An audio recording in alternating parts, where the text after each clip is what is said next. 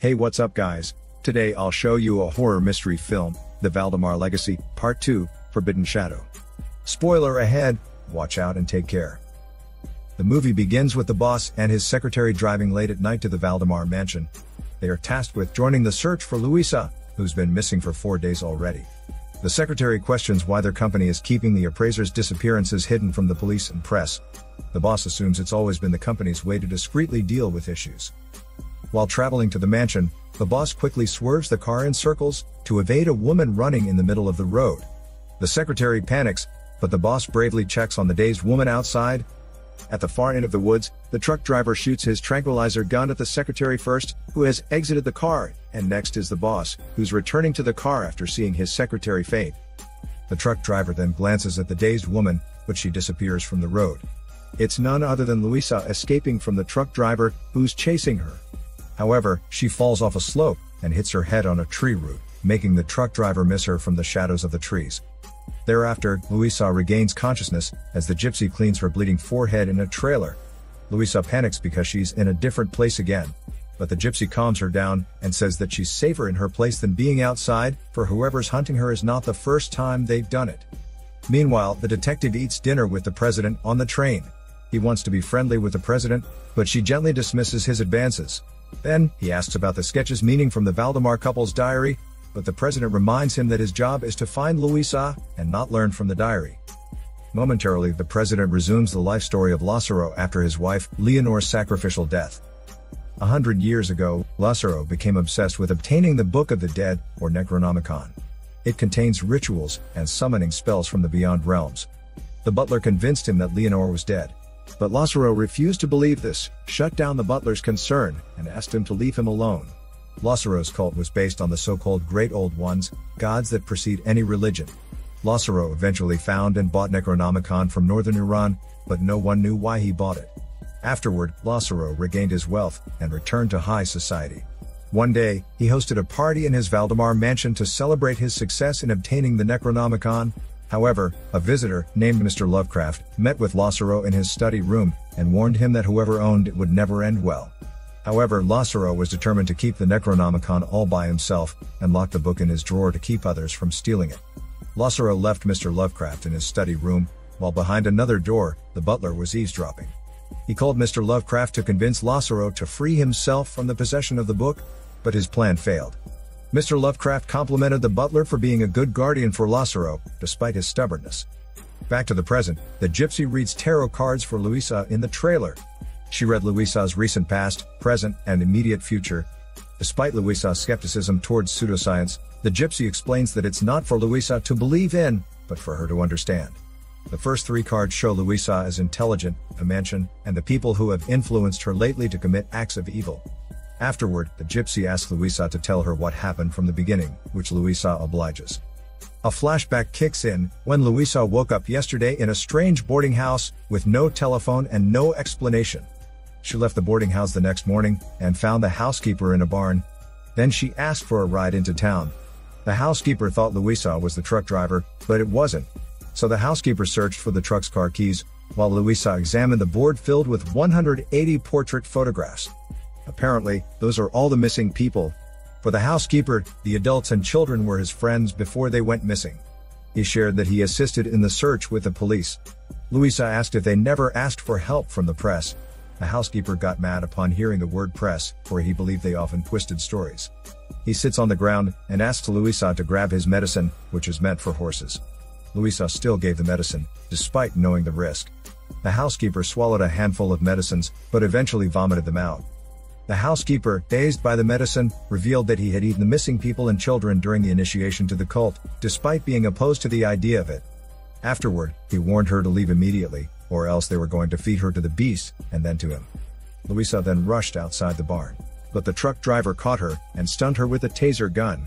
The truck driver then found the housekeeper cowering behind the wall, and brutally kicked him repeatedly. Afterward, the truck driver locked Luisa in the bedroom again, while the housekeeper went into a room. He talked to people in vibrant clothes, who were telling him to stand up against the truck driver and slice him into pieces, and then save Luisa. It turns out that the people were rather mannequins, merely the housekeeper's hallucinations. He then grabbed his earpiece for his broken left ear, and an axe to use against the truck driver. He returned to the boarding house and imagined the axe on top of the sleeping truck driver. But he freed Louisa first by picking the lock. Louisa successfully escaped the house, while the housekeeper hid behind the closet. However, the truck driver woke up too late and chased Louisa outside. Louisa fled through the forest and reached a road where a car almost ran over her. She fell on the asphalt and couldn't make out the driver. After hearing Louisa's story, the gypsy asks her to open the single tarot card for the present. It's an upside-down wheel of fortune, symbolizing danger. The gypsy asks Louisa to return to the mansion at once. Just then, Louisa realizes the gypsy is a member of the cult, but the gypsy clarifies that she in the past was a member of the cult who took away her baby boy. She asks Louisa to bring her baby boy back and warns her that she's not in the mansion by chance. Suddenly, someone knocks on the trailer and Louisa thinks it's the truck driver. But when Louisa turns around, the gypsy is gone. Louisa opens the door and strikes the detective's head with a pan, and he immediately falls unconscious. The president shakes him to wake him up, but stops upon recognizing Louisa. She introduces the detective and says that they have arrived from the train station.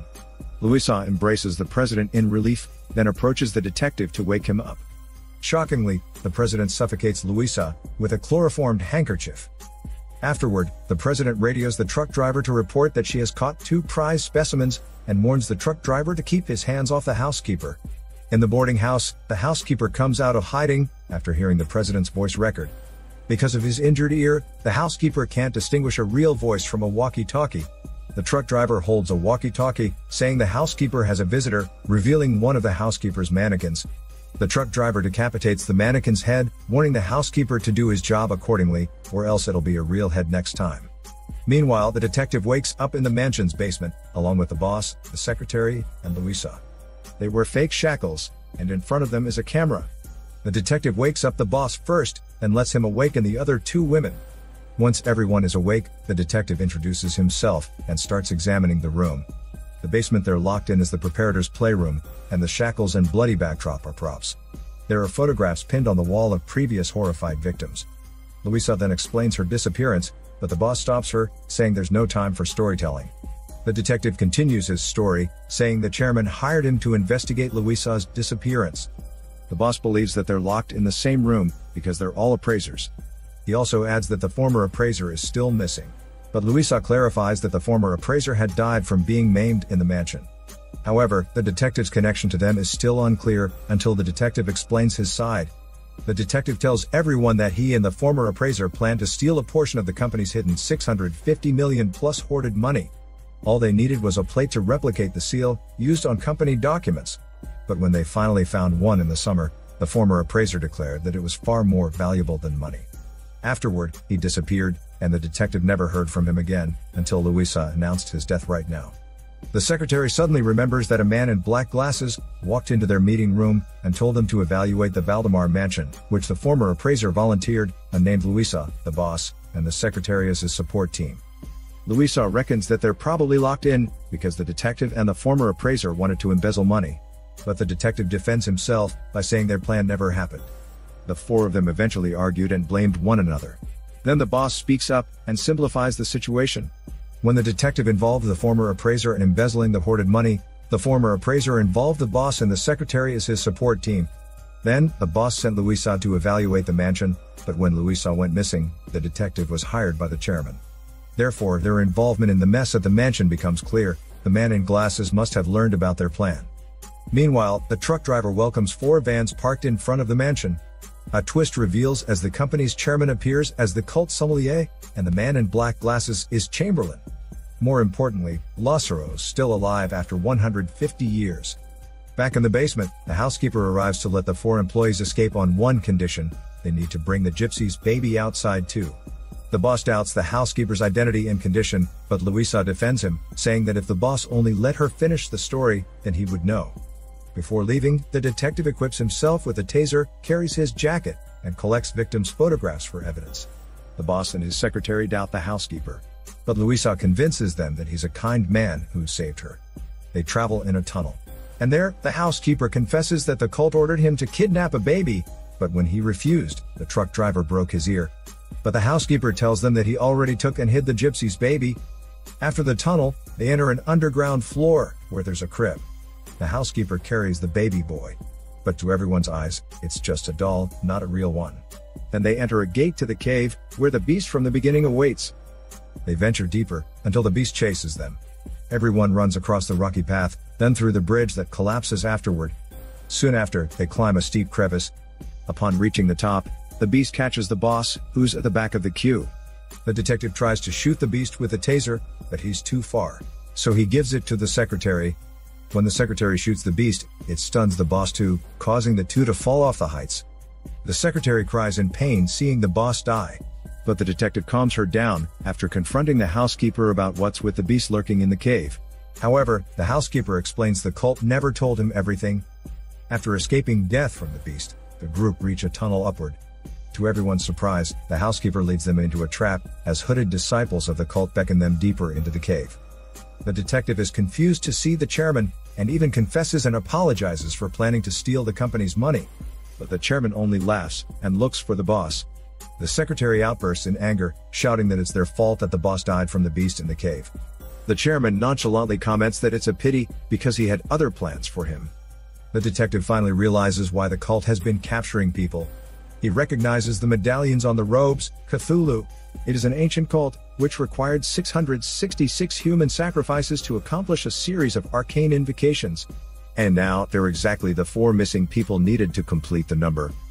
The chairman is impressed that the detective explained the cult's goal in simple terms.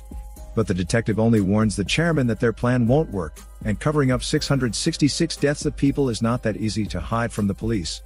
But the chairman is determined to execute the ritual, just as the magician was in convincing Lazzaro 100 years ago. Later, the 3 employees are brought to the ritual site. They are tied to a pillar for the sacrificial offer. The chairman receives reports from Chamberlain that the sleeping beast in the abyss was captured easily, and is being delivered. Then, Chamberlain searches for the boss, but since he died, the chairman asks if they can kill a member of the cult. Chamberlain says they already mix outsiders into the offering, and adding members will only mess things up. But the chairman doesn't want to listen, because Chamberlain only wants to take his place as the sommelier. The ritual eventually begins. The chairman stands on a podium, and eats a tarantula in the process. Then, Lazzaro, accompanied by the president, comes out into the light to read the Necronomicon. The 3 employees have their heads covered up, and the detective recognizes Lazzaro's face from afar. The cult brings out the chained beast, and places it in the center.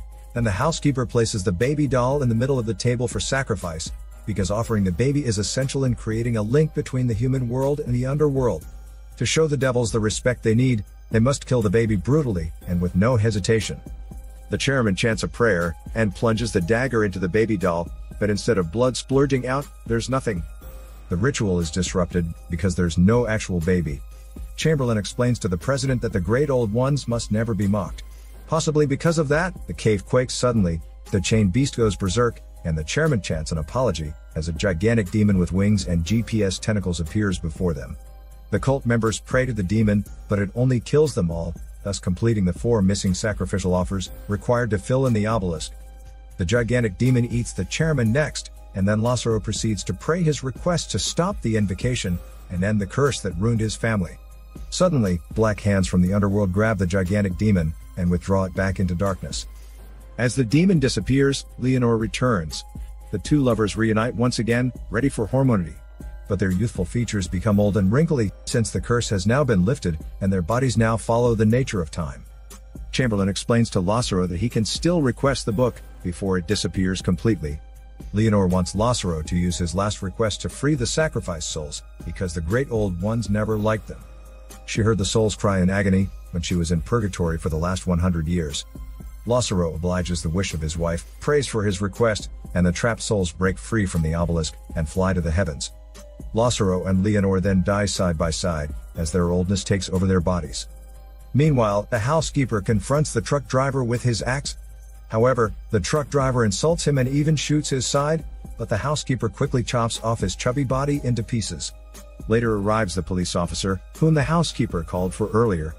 The ambulances come to aid the 3 survivors in a tent, and count the corpses found in the cave. Reporters try to get a scoop, but they're dragged away. Meanwhile, the gypsy arrives in a tent, for as it turns out, her lost son is none other than the housekeeper. Another officer comes to the tent to ask what they've witnessed.